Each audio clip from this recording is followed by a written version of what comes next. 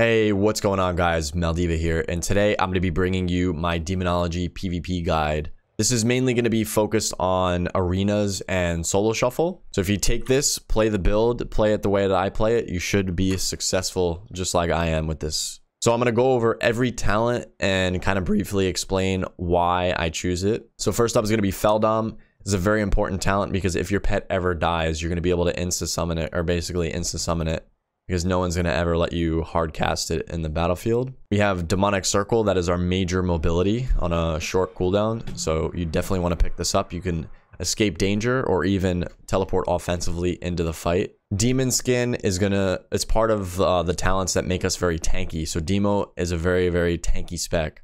You see, we're going to be picking up all these talents to reduce our damage taken and soul leech absorption, all that kind of stuff. Because the same thing goes over here with Fell Armor. So it reduces damage taken by 3%.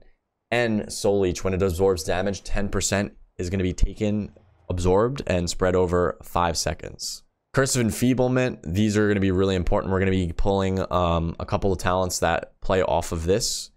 Because basically, Demo, you want to be very annoying. You want to disrupt them, you want to reduce damage, and just control the battlefield, manipulate the battlefield, and that's how you're going to win the game.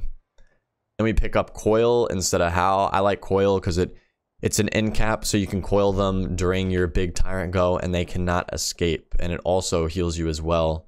The Howl, you can't really do that. It's just going to break, and if you fear them, your pets are going to stop attacking. Next up, we have Amp Curse, so that's going to play into the Curse of Enfeeblement.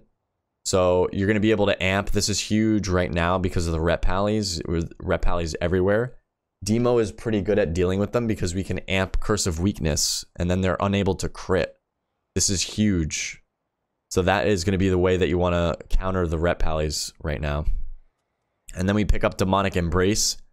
10% stamina. We scale pretty well with stamina. A lot of our abilities and even pet health is from stamina.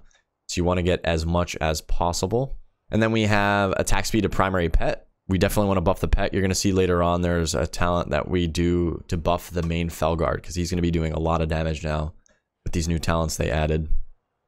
And then same thing here. We get damage done by primary pet by 5%. So we get attack speed, damage done. Very, very, very important. You want that as Demo. We're big on pet damage. And then we have increases you and your pet's max health. So that's going to keep us alive and also our pets alive longer. And here I am picking up the reduced cooldown on Amplify because, as I said earlier with the Rets, you want this up as much as possible. So make sure you see Rep Pallies, you have this amp Curse of Weakness to not allow them to crit, because the crits are why they're, completely obliterating people. So you want to take that out of their toolkit. And then here we get Sweet Souls. This increases your Hellstone. I mean, sometimes I don't pick this, but there's really no other good option. I'm basically using this to get down to the lower talents. That's pretty much all it is. You could probably even remove that. I know I've taken it off in some builds. And then we have Gateway. This is going to be our major mobility on the longer cooldown. It's going to help you gate in or even place a gateway for your teammates to escape. Then we have Dark Pact. So this is going to be kind of the lower cooldown defensive that we have. You kind of want to throw this out there very early. I'll talk about it later in the guide when we go over rotation and stuff. But yeah, this is going to be our major defensive, and it scales off of health. So the more health we have, the bigger shields and absorptions we get. And now Strength of Will, I go this over Dark Accord because you want that bigger damage reduction. Normally in solo shuffle, you're only getting off like 1 wall per game because the games are so short. So you want to have that increased damage reduction. And then we pick up Shadow Fury. I think it's kind of nice to just have the access to the stun when you need it. I mean, Demo has a lot of stuns, but maybe you'll want to stun a third target because I'll usually Axe Toss one, the cooldown Felguard, Axe Toss another. So you can have this for maybe when you're triple fearing the healer and you can Shadow Fury him off because you're normally going to use your Axe Toss on the kill target. And then over here, I go for Frequent Donor. I like the reduced cooldown on Dark Pact, but I do also see people go for Ichor. So they sacrifices only 5% of current health. I haven't really tried Ichor, but I'm just a big fan of Frequent Donor because I'm using this Dark Pact pretty much on cooldown. Now over here, we got a new talent. Wild Imp damage is increased by 20%. So you definitely want to pick that up. You'll see your Wild Imps on your damage breakdown. It'll be pretty high now with the patch. And then I skip over these. Shadow Bolt, we're not going to be pressing Shadow Bolt with this build, and I don't get any of these talents. I don't see them very important. Fell Synergy, this one's kind of in the talks too, because people are saying it doesn't do much. I mean, I didn't really see anywhere else to put the point. Maybe you could take the point, I guess, and put it into teachings. I've been considering doing that. But yeah, we'll see. Those are kind of the points that you can move around. Maybe Fell Synergy, Sweet Souls, put it into teachings. That could be an option. But for now, I just have it in Fell Synergy. It's whatever. Soul Link, 10% of damage you take is taken by your pet. So this is what plays into the big part of Demo being tanky. We're going to split 10% of the damage to the pet. So this is huge. And then we have Synergy. So you'll be able to grant either the demon will grant you 10% increased damage, or you'll grant the demon 10%. Kind of just goes back and forth. So it's a nice little damage buff. I'm spec'd in a Profane. So when I get under 35%, the Soul Link is going to be increased by an additional 10%. So now when I'm low, because you know, in Solo Shuffle, you'll be low a lot of the times. This damage reduction, since damage reduction is so high value, especially in Solo Shuffle, this will save you a lot of the time. So that's why I choose to pick that. And then we have Soul Conduit. So each shard you spend has a 10% chance to be refunded. Not really high chance, but it allows us to pick the talent that's connected to it, which I'll go over after this one. Over here, I'm spec'ing Inquisitor's Gaze. They recently buffed this. You'll see this is kind of high up on your damage breakdown. It varies kind of, you know, fight to fight, but sometimes you will see this thing very high up because they just recently buffed it by a lot. So definitely want to be playing that. And then Soul Burn. This is going to add extra utility to a lot of your spells. As you can see, it amplifies Teleport, Gateway, Health Funnel, Hellstone. So you definitely want to have that to unlock the extra abilities on those. All right, now getting into the main spec talents. So here we have called Dreadstalkers. That's going to be a part of like your main rotation. So you'll see we'll be rotating through the Dreadstalkers pretty much on cooldown. And then we pick up Demon Bolt. This is going to be a huge for our shard gen. You're going to see our build is big on generating shards with Demon Bolts. I don't press Shadow Bolt pretty much at all because of this build. So I'll go more into that when we get to the rotation. Next up, we have Dreadlash. So when your Dreadstalkers charge in, their Dreadbite attack now hits all targets. So this increases our cleave, and it also increases the damage of the Dreadbite. The Dreadstalkers do a ton of damage, and there's ways to also buff it. And then this one, Felguard deals 20% more damage and takes 10% less damage. That's kind of like a no-brainer talent. You definitely want that. Over here, I know some people play Soul Strike, but now I'm testing out Vile Fiend. I really love the Vile Fiend because they even just recently buffed it. This is on Fire School. So you can bait kicks on this and it will not lock you out on your other abilities. That's the cool thing about this. Fire School, you can bait out kicks and it's really good for buffing the Tyrant.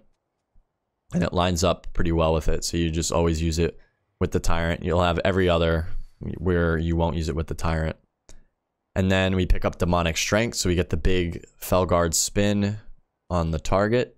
It's going to be really good for our burst and setup every minute. We have From the Shadows. So Dreadbite causes the target to take 20% additional Shadow Flame damage. So we'll get that buff up and buff our other abilities on the target. We have Shadow Bite. So when your summon demons fade away, they increase the damage of your Demon Bolt. This one's not that big of a deal. I mean, Demon Bolt's not hitting very hard. So I just picked this up because we needed it to get to the other talents. Carnivorous. So the Dreadstalkers attacks have a 10% chance to trigger an additional Dread Bite. So that'll kind of keep up with the consistent damage with the Dreadstalkers, making them do even more. We have Fell and Steel. Fellstorm and Dreadbite deal 10% additional damage. So buffing that bite and also the Bladestorm. Definitely want that. Now over here, Power Siphon. Some people do not play Power Siphon, but with this build, I love Power Siphon. I get my opener instantly compared to other Demo Locks that aren't playing it. And I could just get the Tyrant out right away. And then whenever I need shards, I could just sacrifice the Imps, get the 2 charges of the Demonic Cores, and have easy access to shards without casting Shadow Bolts or relying on Doom. Now here, Inner Demons, this kind of ties into it. So you passively summon a Wild Imp to fight for you for every 12 seconds.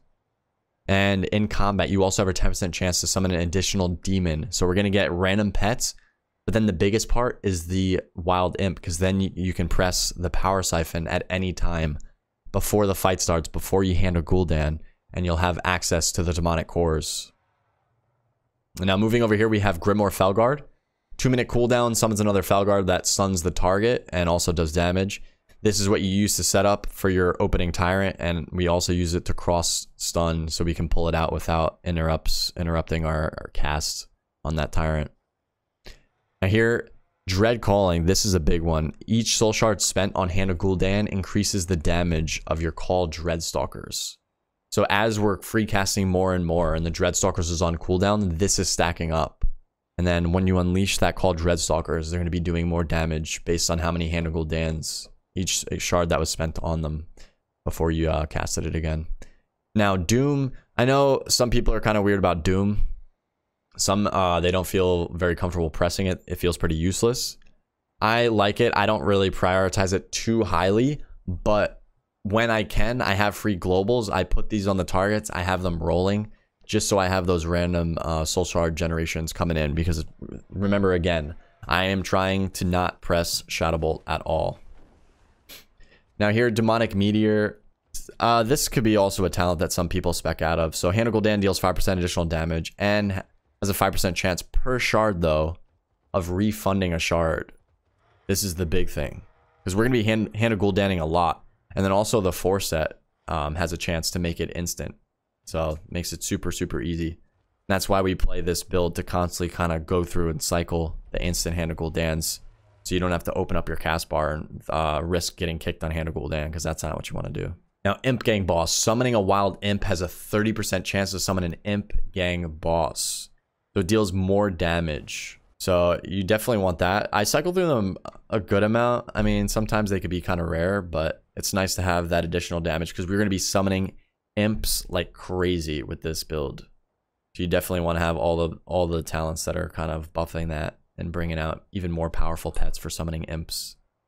So Dreadstalkers has a 100% chance to summon an additional. This one is a must-have. You'll have another Dreadstalker instead of just one. You definitely want 2 of them. And then we have the Tyrant. This is going to be the big damage cooldown.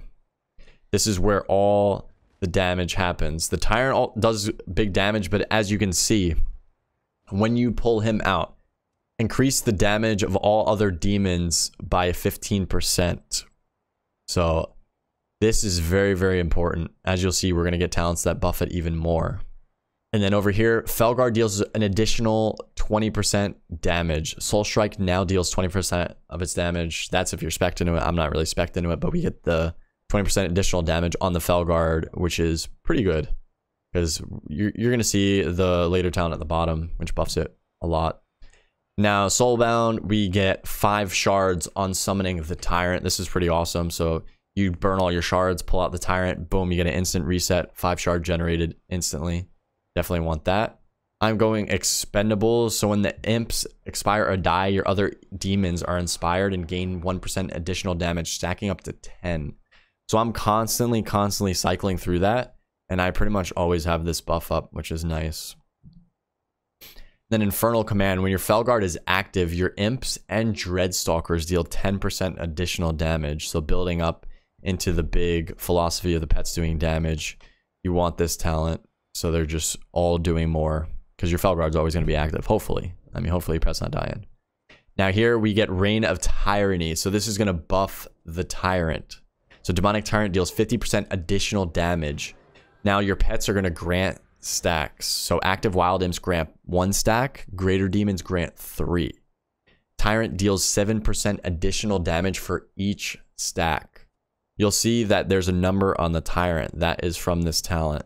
And you'll be able to basically judge 7% per stack is the added damage that's going to be on the Tyrant. And then last but not least, we have the new talent, Immutable Hatred. So when your primary Felguard's Legion Strike damages only 1 target, its damage is increased by 120%. That's the big part of this thing. Your primary Felguard deals 3k physical damage after auto attacking the same enemy 3 consecutive times. That one doesn't really do too much damage. You'll see it on the breakdown. It's kind of low. But the first part is the big part. So now We have benefits from stacking because, you know, the Dreadstalkers, they cleave, but now we also have this if they decide to spread out. So it's stack and you get cleaved, or now if you don't stack, you're going to get destroyed by the Felguard. And I've tested this talent and not taken it. There's a pretty big difference in the Legion Strike damage with the Felguard. All right, now we are going to go over the PvP talents. So as you can see, these are my kind of default talents that I'll use for solo shuffle mainly, depending on the comp that I'm fighting. I'll usually swap out like one talent. So that'll be the first one. We have Precog. This talent is amazing when you're fighting into cleaves or, you know, 2 to 3 kicks on the enemy team. Because, you know, they're all looking out to kick you. They do not want you to get the Tyrant out and also like spamming Fear, Hand of Gul'dan. So if you can fake the kick, get Precog, and summon a Tyrant, then this is like amazing coverage and allows you the ability to pull the Tyrant out because it's pretty difficult when you're getting trained. And it also gives you 15% haste, which your pets are affected by that. But if I'm not playing Precog, then I'll spec in a Call Fel Hunter. The reason I'm not prioritizing it as much is because it's now a 1-minute cooldown. It got nerfed, so it's not really that big of a deal. A lot of healers don't even cast too nowadays, depending on if it's like R Shaman, Mistweaver, and Solo Shuffle. They're barely casting. They're using all instants for the most part. So then we got Fel Obelisk. This is huge to drop on your Tyrant Grow. Increase the attack speed by 20% and reduce the cast time of spells by 20%, empowering you and your minions within 40 yards. You got to keep that in mind. This is buffing you and your pets. And then Master Summoner is a must-have. Dreadstalkers are instant casts. You don't want to be casting that. So definitely an important talent to have. All right. I'm going to go over my gear setup real quick, and then we will get into the rotation. So for Demo, I pretty much just go Haste Verse. The Verse, you definitely want that in PvP, you know, because it's going to reduce the damage you take and then also increase damage. So very important PvP stat. And then Haste. Playing without haste just feels awful. I love haste. It feels amazing in PvP. So that's why I play it. But now, my gear setup. So I'm using the normal Conquest helmet just for the haste verse. I am using Lariat on the neck piece. So this will proc a certain stat depending on the gems that you have in here. So I'll proc haste. And it's cut in half in PvP. So you'll get about, you know, 200, 225 from that. But the big thing is the secondary stats. You can see high haste. We want the high haste, and that's why we're playing it. And then 4-set is very crucial for Demo. So you see the 2-set Demon Bolt and Felstorm increased by 20%. And then 4-set Demon Bolt has a chance to make your next Hand of Gul'dan instant and deal 150% increased damage. The big thing is making it instant so you don't have to risk opening your cast bar. So that's why we love the 4-set so much. You can see here's our cloak. We got homebound speed on it. My gems in here, we got the verse gems and haste. I probably got to actually swap my gems around in my primary stat positioning, but it's not really that big of a deal. Waking stats on the chest. I got plus 200 speed on my bracers, and then we got another socket. You get the sockets from the vault by picking the tokens and then buying it from the vendor. Wafting Devotion on my weapon. We're using the crafted belt too because it reduces crowd control by 5%. And we have the socket on that as well. Got the 177 intellect and 105 stamina on the pants. Plain Runner's Breeze on my boots. And then we got our haste enchant on our ring. There's the primary stat haste gem. And then the same thing on the other ring. And I'm using medallion and alacrity trinket. So now getting into the opener and rotation. Sometimes my opener will change. I'll have, it's very situational. But let's say kind of best case scenario, if I'm going in, I'm zoning in, I put my port and my gate. So I place those. What I'm going to do is I'm going to power siphon. Because we're going to have the wild imps. We're going to gain our charge. We'll be able to demon bolt depending on how many imps we have. Now we're full shards. I'll go for the Vile Fiend into Dreadstalkers. Then we have the Grimoire Felguard into the Tyrant cast, restun, drop Obelisk, and then I'll push in for the Coil and then big Bladestorm with the Demonic Strength. So now you have all that burst going on the target, and you're going to start rotating through your shards, your Hand of Gul'dans. You can pull 2 shards because your Dreadstalkers are going to come up and you might not have Power Siphon in time because you want a Dreads on cooldown. And And then whenever you need shards, you can just power siphon again. Boom, you get the demonic core procs. And now we're going to have all the cores from the Dreadstalkers and the imps going out. So I'll just rotate through them. Use my demon bolt when I need shards. Drop the Hand of Gul'dan. Press it again. I try to go for the instant proc on the Hand of Gul'dan, but if not, I'll just hardcast it. And then we just get it again. And then this is kind of like the rinse repeat. Your second go will come up with the Vile Fiend, and that's when you're going to drop your obelisk with the next Vile Fiend, and then just continuously cycle through pets. So that's going to be for the big damage. You just constantly cycle, get as many Hand of Gul'dans as possible, and then Dreadstalkers on cooldown. And then in between, when you don't have shards, like see I have no core procs, I have nothing else to do, I can put up my dooms. You'll be putting up your dooms and also your amp curses. I would prioritize this amp curse over the doom though. The doom is kind of lower priority. So you'll see I'm kind of doing that when I have nothing else to do. But if I have core procs and I could press Hand of Gul'dans, I'm definitely going through those, rotating the shards. And then when there's nothing to do, we're refreshing the dooms on everything so we can get that shard gen coming in to constantly keep dropping the imps. And then now I'll talk about kind of briefly on how we're going to use defensive cooldowns and PvP. So I generally like to use the shorter cooldowns first. The only thing is I typically drop the Dark Pact. I mean, if you look at it, Demonic Portal is a shorter cooldown than Dark Pact, but a lot of the times I like to Dark Pact kind of before porting, or I'll port and Dark Pact just because, you know, it's so short. It's close to the same duration. So I'm out in the fight. You want to just drop this Dark Pact very early. You do not want to be greedy with this Dark Pact. Your health should not be dropping under 80% before you're pressing this Dark Pact. You got to use it early. The higher you use it, the bigger the shield. So that's the first step. And then the next step we're going to have for defensives is teleport. So we have teleport, coil, and then hopefully you have your port near your gate. So maybe you'll just get away with Dark Pacting and porting. The next resort, if these cooldowns are not coming up again, is to gateway. So see, I have like 10 seconds, 10 seconds. Let's say it was an emergency and I didn't get my port back in time, but I had to get away from the fight. I needed to escape and I didn't want to just drop my unending resolve because that's, you know, super, super long cooldown. That on top of Hellstone, those are our like major last resorts. But now you see, we have Dark Pact again. That is available. Port. We go through the same rotation. Oh, look, now we have no gateway. Okay. Second rotation's coming in. This is when we're going to trade the Unending Resolve and or potentially Hellstone, depending on how the fight goes. So we might have to use our Hellstone here.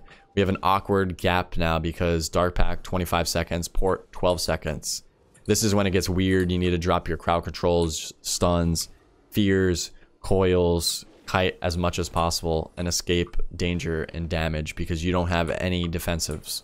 So now we'll have our port back, so we can port out of danger, but still no Dark Pact yet. So we're in a kind of crucial situation.